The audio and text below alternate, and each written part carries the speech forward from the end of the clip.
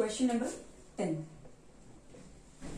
If n number of elements in universal set is equal to 50, number of elements in A is equal to 30, and number of elements in B is equal to what?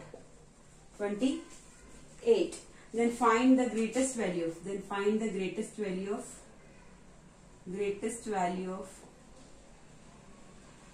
n A union B, and second part is find the least value of n A intersection B. So you know every set is a subset of a universal set. So I know A union B. First I am solving this first one. A union B will be a subset of universal set. So I can say the n A union B means number of elements in A union B will be always less than equal to n of epsilon, because it can't be more than the number of elements in the universal set. That's why n A union B is less than equal to n epsilon. So n A union B is always less than equal to 50, because n of epsilon is given 50. So this is equation number first. Now part second. What is the least value of n A intersection B? So I know the formula of n A union B.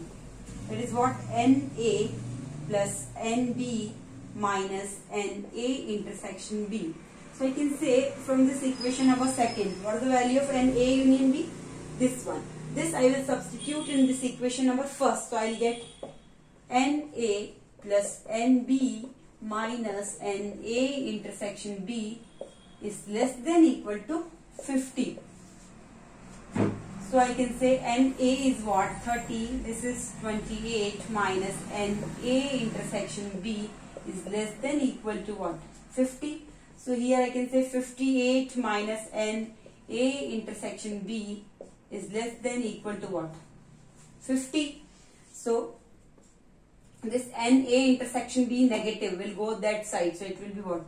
58, and this 50 will come this side. So it will be minus 50 is less than equal to n A intersection B. So it is what? 8 is less than equal to n A intersection B. So what is the maximum value of n A intersection B? What is the least value of n A intersection B? That is what? 8. It can't be less than 8. Minimum value should be 8 in element of A intersection B, or it can be more, but least value of A intersection B is 8. Now question number 11.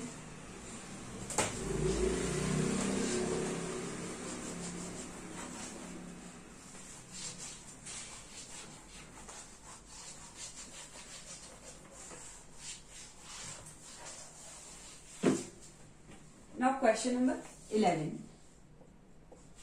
See, in a group of 400 people, 250 can speak Hindi and 200 can speak English. How many can speak both Hindi and English? But they are not discussing that neither students can speak Hindi or English. Means not a single student is there who can't speak Hindi or English. That's why this is not a universal set. It is only Hindi speaking union English speaking. That is given how much? 400. And Hindi speaking is how much? That is 250. And English speaking is how much? That is 200. Understood now? Why it is not universal set? Because neither Hindi speaking nor English speaking is not given. Means not a single student is there who don't know any of that language. So neither part is not there. That's why it is H union E. It's not a universal set. It is N H union E. Now they are asking how many can speak both Hindi and English. Means what? Hindi intersection English. That is common. Who can speak Hindi and English both. So I know the formula that N H union E is equal to what? N H plus N of E minus N H intersection E. So I can say NH union E is what? 400. NH is what? 250 plus 200 minus NH intersection E. So I know 400 is equal to what? It will be 450 minus NH intersection E. This negative of H intersection E will come this side. So it will be what? Positive NH intersection E is equal to 450. This 400 will go that side. So it will be 400. So answer is what? 50. So 50 people or 50 students are there who know both Hindi and English. That is the intersection part. So if I draw a Venn diagram, I know this is Hindi speaking, this is English speaking. If I write this one Hindi speaking, this is English speaking. So NH union E is total this 400, total this one. It's not from this part because neither a single student is there who don't know either of these language. Either they know this one or either they don't know this one, or some know both language. But not a single student is there who don't know any of the language. That's why it is H union E. It's not N epsilon. It's not a universal set. This part is what? NH total is 250. This total is what? 200, and common part is what? NH intersection E. That is what? 50. Now question number 20.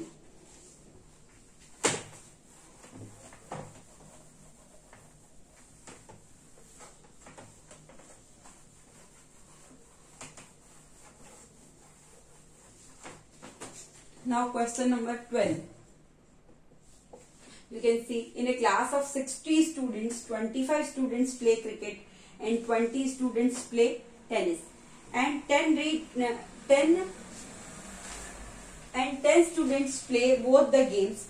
Find the number of students who play neither of the games. Means find the number of students who play neither of the games. So here N epsilon will be what? How many students? 60.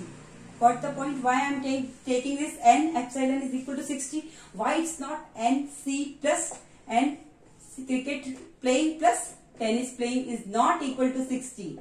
Because here they are discussing about neither part also. Means some students don't play neither cricket nor tennis. That's why it is not equal to 60. N epsilon is equal to 60. Got the point? Okay. So N epsilon is equal to 60, and tennis playing is how much? How many students are there who play tennis? That are 20 students, and cricket playing are 25, and 10 students play both the games, and C intersection T is equal to how much? 10. So find the number of students who play neither of the games. Means what? If either of the games they play, so it is what? NC union T. If they ask, find the number of students who play both the games or either of the games. So you will do C union T. But if they ask, find the number of students who play neither games. So what will you do? NC union T dash. So it will be what? N of epsilon minus N of C union T. Is it correct? See, this is a Venn diagram. This is cricket playing. This is tennis playing. This is what? Epsilon. This is what? C union T. Either of the games. Some students play either of the games or both the games. Who play neither of the games means what? This part. This part. It is what? N of. This is total what? Epsilon. So N of epsilon means N of C union T. So I will get this part. In this part, number of students who play neither of the games, neither cricket nor tennis. So NC union T whole dash is equal to what? N epsilon minus NC union T. I know N epsilon is equal to what? 60 minus NC union T. I know the formula. NC plus NT minus NC intersection T, and this is close to 60 minus NC. What is NC? It's given 25 plus this is 20 minus NC intersection T is what? 10. So 60 minus 25. First I will solve this part. 25 plus 20, that is what? 45 minus 10 is what? 35. So 60 minus 35 I can write what? 25. So what is the answer? 25. So 25 out of the 60 students, tennis playing students are 20, cricket playing students are 25, and both the games they play. How many number of students who play both the games? 10. And 25 students are there. Out of 60, 25 students are there who play neither cricket nor tens. Thank you.